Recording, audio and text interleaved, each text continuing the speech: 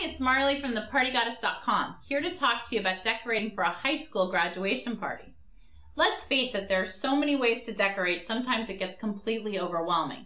So one of the things that I recommend is picking one particular color palette and sticking to it. I love this kind of bright pink fuchsia rose color. And what we did was we pulled an example of this to do for lanterns. Let's face it, the weather's gonna be warm, it's gonna be beautiful. And these great lanterns come in all different colors. They come in all different shapes and all different sizes. Super inexpensive and a great way to just really add some decor and add some color punch to your backyard or even inside if that's where you're having the party. And then don't ever forget about having tons of candles. When all else fails, I can't recommend it enough. Have tons and tons of candles around.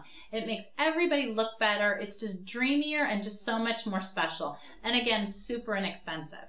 So I'm Marley from thepartygoddess.com, here to talk to you about high school graduation decorating ideas.